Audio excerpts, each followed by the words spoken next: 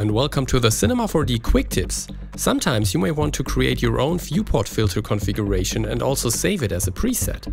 So how can you do this? Let's start here in the filter menu of the viewport and also undock it.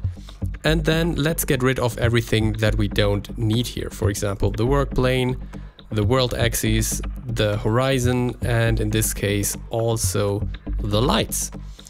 And now we want to save that configuration in order to be reused later. So let's go to Save Preset and just type in another name like My Preset, hit OK. And now you can always reuse that by going to Load Filter Preset, and here we go, here is My Preset.